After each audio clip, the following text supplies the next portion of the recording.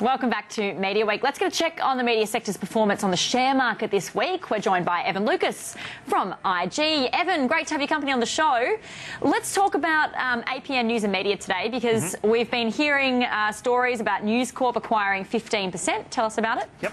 Yeah, they certainly have. And it's a lot of news coming out of APN this week. It's been quite an interesting one. So they have now moved themselves from having a 4.9% stake up to 14.9% on the back of a block trade that's been done this week. It is quite an interesting situation because there is also talk that they want to continue to extend that current reach that they have inside APN. They obviously really want to get their hands on the regional papers they've got in there, also continue to diversify News's reach in that sort of outdoor space and also with some of the radio networks they have. So interesting move there. It certainly comes back on what we saw this week where Alan Gray, being what was the largest shareholder, put a 2% cut on his position. It was all down to the fact that it was getting a little bit bloated on their current sort of fund balance sheet. They needed to move down. But it just shows you there is a lot of interest in a share that's appreciated 50% in 12 months. What about the rest of the media space in terms of these media law reforms? We've been hearing a lot of discussions about it. Any impact on the share prices this week? A little bit. There was certainly jostling going on, and obviously what happened at the start of this week when we did see Rupert Murdoch have a fairly reasonable swipe at Malcolm Turnbull with what is now basically looks like the start of the rescinding of those reach rules, particularly 9, 7 and 10 have all started to shift up higher. There's also a lot of interest going in Southern Cross, Prime and Win. Now, obvious reason there is that the tie-up's been mooted midway through last year, now actually have traction considering the government is moving away. So there is jostling going on. There is certainly expectations that once these deals come through, there will be a huge amount of tie-ups between the regional and obviously metro players, and what effect that'll have on the share price is obviously likely to be to the upside. All right, Evan, we'll leave it there. Thanks a lot, as always. Thanks, guys. Evan Lucas there from IG with his media insights. Back to James Manning now, our co-host, editor and publisher of Mediaweek, in the studio with us. James, on those media reforms, we've been hearing a lot about them and then they've sort of dropped off over the past few days. What do you make of it? Yeah, look, I wouldn't be surprised if they disappear as quickly as they came back on the on the horizon, you know. I mean, we asked Andrew Maiden the other week, does the media need to get their act together? And he said, no other industry needs to, you know, the onus shouldn't be on them. But if the media is so vocal about what they want, I think probably, you know, it would make sense if they could get together and present some sort of united front. That's probably, you're asking for the impossible. I'm sure we haven't heard the end of it, though. They just need to help sort out. There's just so many, you know, divergent opinions and views. It's just, you just wonder, probably nothing's ever going to come of it. Well, speaking of those reforms, we've been hearing a few media deals through the week, but also this discussion about 10 networks still up in the air.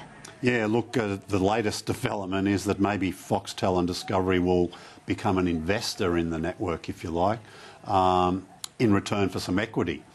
They think that could probably get across.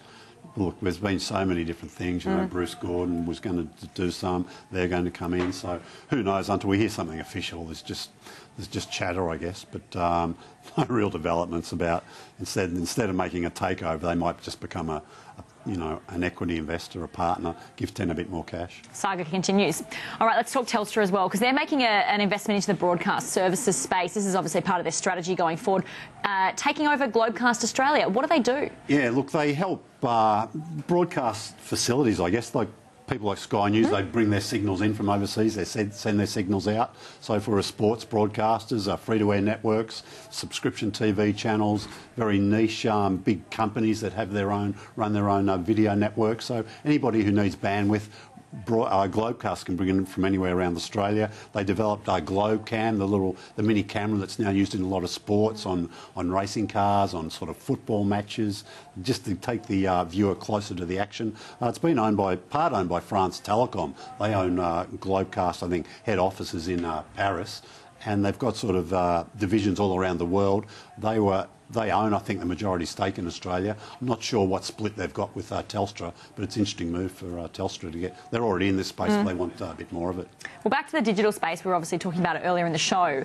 We're seeing a group of international news publishers come together to take on, with an ad offering to take on Facebook. What's this all about? Look, it's they're sick of seeing, you know, Facebook and Google's and that get suck all the revenues out of the sector, I guess. They've got individually big audiences, so they think, look, we combine some of these people, we'll get them together. You know, the consortium includes The Guardian, CNN, FT, the Financial Times, The Economist and Reuters. And that's sort of, they're calling that the launch group, if you like. So I think they're very open to bring other partners into this. I think it gives them a global clout immediately for something like 100 million people, which is a pretty big deal. And be interesting to see the commercial response to it, and if it grows beyond this initial group. Could they put a dent into Facebook with this? Look, I don't think so, but they might help keep some money that might have been losing. Drift away, this year or next. Exactly. Well, speaking of digital audiences, we're seeing them continue to grow. This week, Commuter Daily, of course, MX, has released a new app. What's this look like? Yeah, it looks to be a successful newspaper for News Corp in Melbourne, Sydney and Brisbane. It's almost like a network edition. They tailor some of the content for specific... But if you ever catch a train or public transport in peak hour, you'll see everybody in the afternoon reading it's the only afternoon sort of publishing left, really, MX. You'll see them reading it. They want to capture an audience right across the day. Now, this app will let them do that. It's a very younger audience than traditional newspaper readers. They've also done a bit of a refresh of their print product. So, it'll just work nicely alongside that. Also, speaking refreshes, AFR has done a refresh of their website. What's behind this move? Yeah, well, they've been working on this for quite a while. Again, it's that move, like we were talking to Robin earlier about the move to mobile. It's where all your audiences are.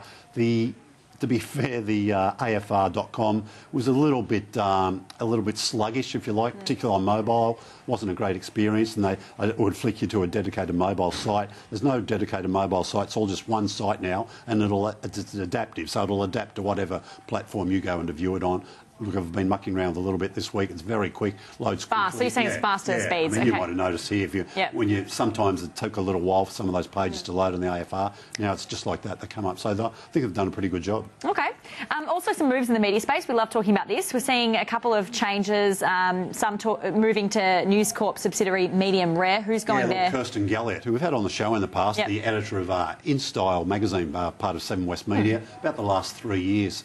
Don't know when she's leaving. They've got a big event coming up, I think it's in May, so I'm not sure if she'll still be around for that. But Medium Rare is a JV with a couple of entrepreneurs, came across from Bauer Media, got some backing from News Corp, big in that sort of content marketing, custom publishing, so it's a great job for Kirsten. And a guy called Rory Callaghan, who's been one of the not one of the CEOs, but sort of the next rung down. I think the managing director was his title at Shine Australia. He's moving to Screen Time. He's going to be the CEO there. So it's a big move for Rory.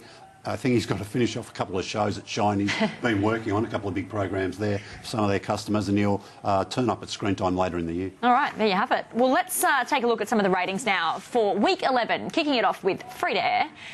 And there you have it. My Kitchen Rules, once again, almost a clean sweep of the top 5. Yeah, so we only had 4 episodes this week, so we had to restrict it to 4 there, Ingrid. 9 news slips in there at number 5 with their Sunday bulletin. Turning the page to see the rest of the top 10 there. 9 and... ABC shows in that next 5, Dr. Blake, very successful Aussie drama made by December Media for them. And Nutrix usually makes it in. It's going to be, I think the new ones from now on will end up on BBC First, but the ABC's been holding back some of these episodes, and they've been getting huge audiences for them. All right, let's take a look at subscription television ratings now for week 11, and of course sport taking out the top 5 spots. Yeah, World Cup cricket, not long to go now till we get to the final. But I think that was the last few games before the final started this week. All right, turning the page, we'll see some others. Selling Houses Australia. Interesting not to see the Housewives in there this week. No, it didn't, and Maddie John's cropping up there on Monday night, one of Fox Sports shows that support their NRL content. Speaking of Fox Sports, they just launched something called Fox Fans League. Yeah, what's this all about? Look, it's going to be, it's video gaming, and it's going to be a national competition. It's tied in with the new EA Sports as a big gaming developer. And look, and the gaming industry is massive. It is just a huge business worldwide. Fox Sports have developed, it's a game. There's going to be a national competition, so gamers will be able to compete against each other. The final will be shown live on Fox Sports, so I think that's a first. So, really? Yeah. For gamers? Yeah. But I'm not sure whether they'll put down their consoles to watch some guys competing on television. Innovative, though, very innovative. Absolutely.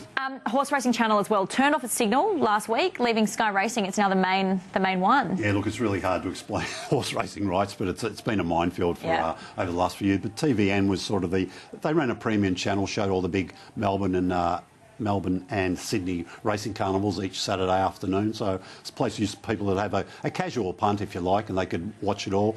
Now it's moving across to Sky Racing. There's a new Sky Racing channel called Sky Racing World. It's moved to the Foxtel Basic platform, so any Foxtel subscriber can see it now, and they're sort of filling the breach that used to be filled by TVN. Now, Nine Entertainment, I mentioned it earlier in the show as a bit of a teaser, but it's selling its Willoughby headquarters. Yeah, look, there's been a long time they've been trying to rezone the property. They've got a big, we call it a compound, a campus, whatever out there. So they've got studio space, a lot of office space for the Nine Network. It's their Australian headquarters. They've been trying to rezone it for residential. Look, the residents are up in arms on this. If you ever drive through Willoughby, people used to have signs in there. Yes, we've all seen those signs, yep. You know, we're against the rezoning. You know, Nine's a big, nasty... big nasty member of the community. We don't like what they're doing, but they've got the rezone through. It's officially on the market now. It's going to be a lot of terrace houses, a couple of apartment blocks. Wow. Okay. And finally, Astras. Of course, it was last week. We haven't spoken about it though. Some of the winners. Sky News a big winner, of course. Channel of the Year, second Had to time. talk about it. Yeah, but 10 years since they won it, so it's good to see them back there. Yep. They won. Paul Murray won a couple of awards. David Spears won an award too.